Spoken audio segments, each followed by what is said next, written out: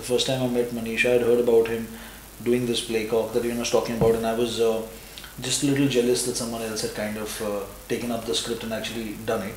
And I was actually hoping that it wasn't good. So, but then I heard that it was. Because, you're closing the festival also. Yeah. With your first production in Bombay. No, I mean that's great, but yeah, I think it's quite a privilege, and it's been like a dream to perform on the stage of Prithvi, and we never actually thought that we were going to make it to either Thespo or the Prithvi Theatre Festival. So it came like a surprise to us. A play about a bisexual man who's sort of in a relationship with a man and a woman at the same time. So I picked up the sex scene. I thought, okay, let's stage sex first. Let's see how it works. Without sets, without props, I mean, you don't really need sets and props for having sex. You can really have sex anywhere. So that's what we started with, and it's using sex or sets? Sex. Sex without sets. Sex without sets. Okay, right. So yeah, so I think that's fairly possible. Let me see the other way around. Sets without sex. Sex without sex is my play. Okay.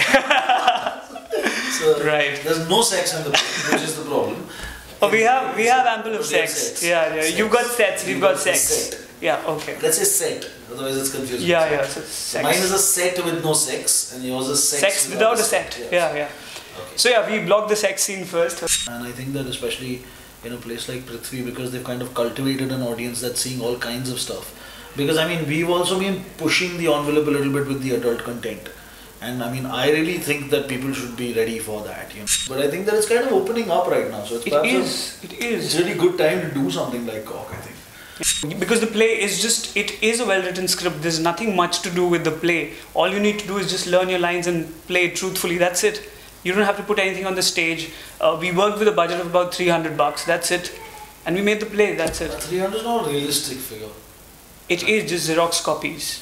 What about Chai?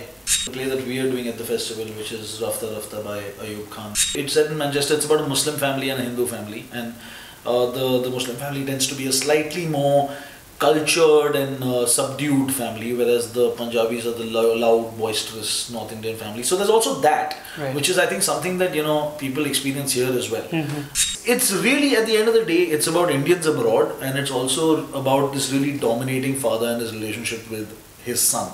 I honestly believe that in Bombay, Prithvi is a place where you probably get some of the best response, and it's perhaps because of the way it's just built.